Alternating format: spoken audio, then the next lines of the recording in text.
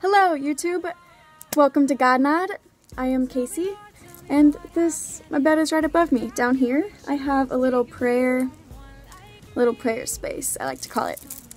Today I'm sharing a God Nod on how the Lord sparked within me this huge desire for joy and to be in His presence. First, in my prayer life, for some reason, about a week or so ago, I've been praying for God to give me the grace to see Christ in other people.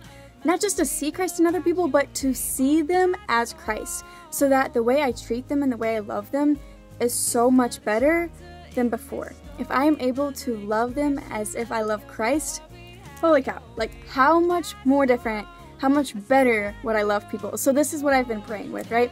Next, I found this YouTuber on accident. Her name is Emma, and all of her videos, you can just see the outstanding, enthusiastic joy just like beaming off of her in every single video, and just the personality and who she is. You can just see the joy just woof, like just coming out of her. And you know, no matter like what her content is, like seeing that joy in her, I was just like, wow, like that joy is attractive.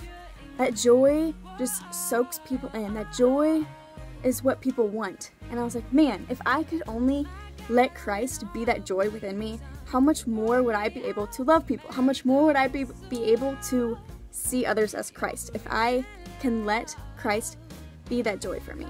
And I will go ahead, and if you click this little link up here, you can see one of her videos just to see what I'm talking about of this joy coming out. So after watching this video, this thought of just being joyful just stuck with me. And then I went to adoration, and I just took it to the Lord, and I said, Lord, and even like wrote in my prayer journal, I love to write, right? And so I'm just writing away to the Lord, and I just wrote to the Lord how much I desire to have that joy, how much I desire to see everything as a gift. No matter what it is, whether it's my coffee in the morning, which is great, or whether it's a pain or suffering or bad news or a boring class or a practice I don't want to go to, or whatever it might be, help me to see it as a gift from God. Because everything I have and receive, it's a gift from God. And I want the eyes to be able to see it that way, rather than just complaining or having a bad day or, you know, not being joyful, right? And so I just took this to the Lord, and I was just writing away to God. Lord, help me to be joyful.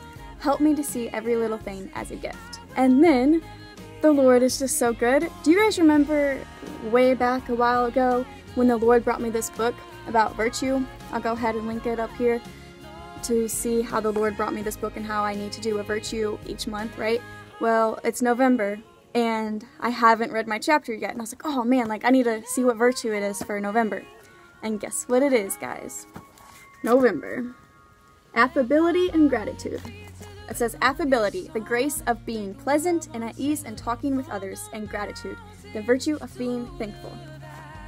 Yep, that's the theme of November, the exact thing that the Lord has been putting on my heart. To be joyful, to be grateful for every little thing.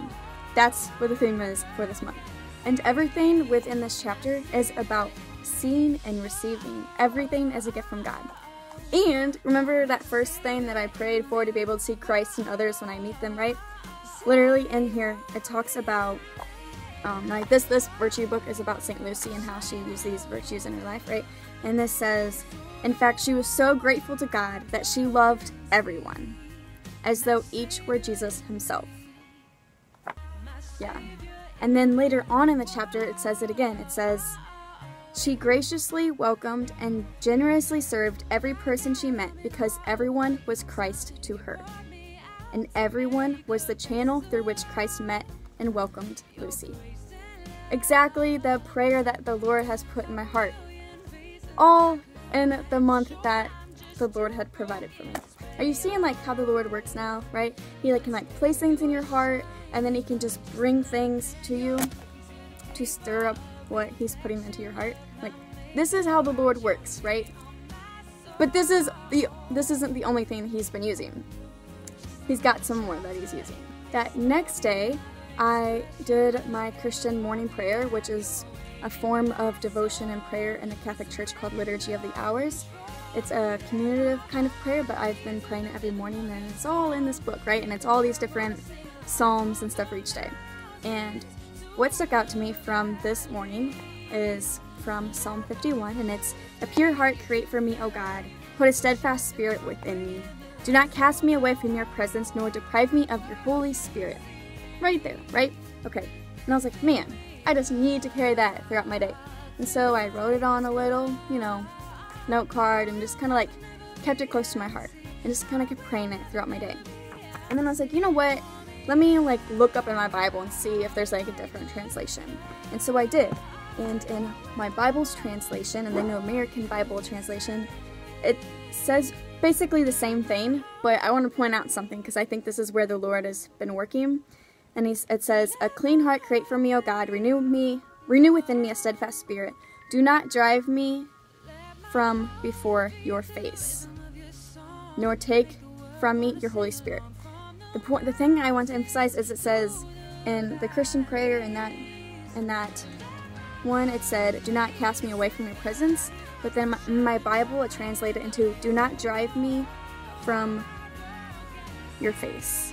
Your face, to me, just kind of made it more personal, because here I am about praying about seeing the face of Jesus and others.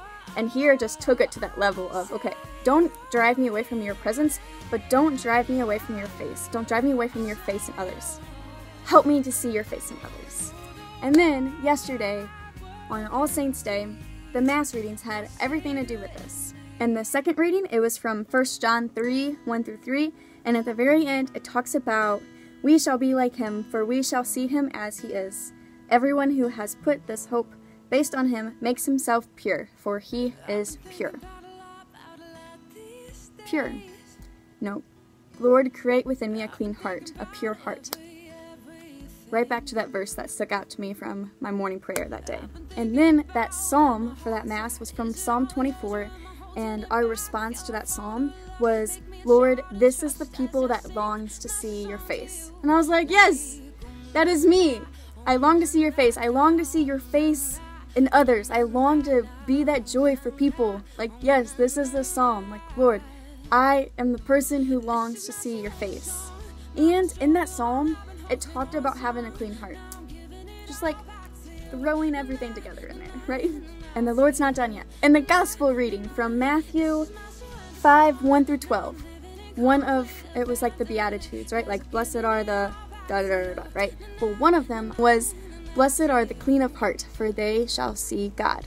From all of this, from all of the Lord, from, the Bible, to my Christian prayer, to journaling, to this book, through just praying by myself and the Lord, just putting things in my heart, it all has to do with creating a clean heart, being before the Lord, seeing Christ in others, and being able to do that fills me with that joy to love them, right? And so that has been my prayer, and that is what the Lord has been calling me to do lately. Okay, so how can I do that? Well, pray, right? I need to continue to be spending lots of time in prayer and in scripture and asking the Lord to create within me a clean heart and just be with me, and to constantly try to envision Jesus' face on everyone I meet, everyone I see, whether it's someone that I get annoyed with really easily or someone that I just absolutely love, seeing everyone as Christ and treating them as Christ.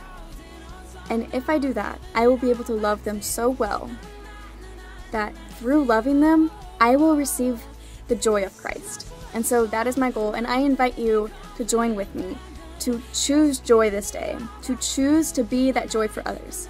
Especially with winter coming, like, people's moods are about to drop low. Like, we need to keep the spirits high. We are called, God is choosing you and me to bring that joy to people because this world needs it. And just a little tidbit advice on how to be joyful throughout your day. First, pray for God to remind you of your mission on earth, your purpose on earth. Our purpose, bring souls to Christ. That's our mission. We're not here just for nothing.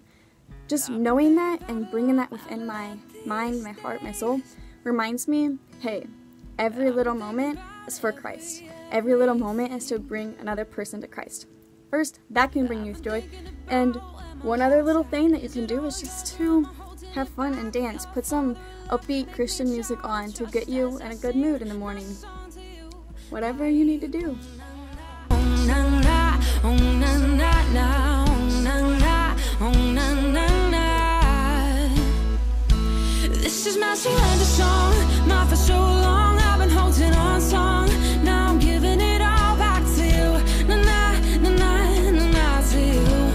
those of you who like that song, go ahead and check it out. It's my friend Dana. She's absolutely amazing. Go ahead and check her music out. Especially check out this song. This is her newest song, and it's called Surrender Song by Dana Catherine.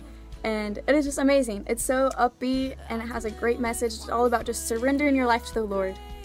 Yeah, go check it out. And just sing and dance to the Lord, because He's your joy. Amen. Hallelujah. And the fear of what won't be, conquer the hopes of what you have for me if you're